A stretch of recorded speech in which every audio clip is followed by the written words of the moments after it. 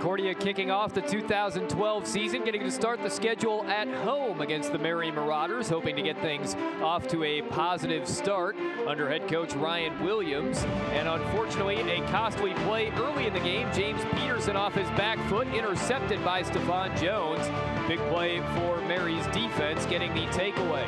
Concordia would try to battle back, though. Trey Spears returning to the lineup after redshirting last year with an injury. He was effective all day, over 100 yards rushing, and a strong run there for the sophomore tailback. Concordia then, LB Pope would answer for Mary as he slid down to the 10-yard line. The Marauders trying to score first. Concordia made a stand, and Tyler Ryan forced to kick the field goal. He did put it through. Mary ahead, 3-0. Concordia then running misdirection, and one of their big tight ends, Jermaine Clement, showing why Concordia is excited to see him. An outstanding run after the catch, would not go down.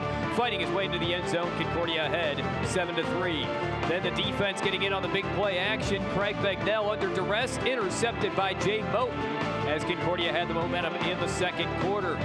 James Peterson then avoiding the rush. Pass off the hands of Trey Spears, but Nate Thines in the right place. Heady play, and then he bowled over defenders. The two tight end set will be a big part of Concordia's offense. That's why. Golden Bears took it down to the goal line. James Peterson sneaking it in. It was 14-3 Concordia. But just before the half, Mary answered back. Quick throw to Nick Jolliffe into the end zone. Concordia led 14-10 at the break. Mary came out in the third quarter and scored quickly. LB Pope able to break a tackle, run it into the end zone, and it was 17-14 Mary.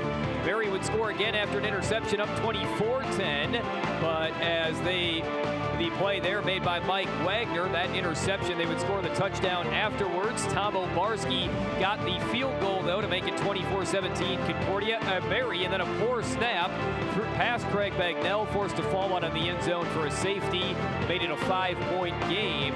But then another mistake for Concordia. They had 5 turnovers in the game. This was the final one. The ball ripped out of the arms of Nate Thines. Mary recovered. And then a big play of their own on third and long. Tyler Steffen deep down the field.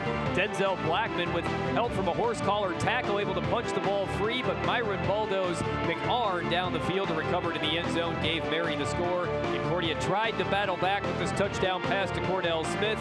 Made it 32-26. Got the ball back one more time, but the rally fell just short. Mary wins the season opener 30-22-26. Concordia will be back home in 2 weeks.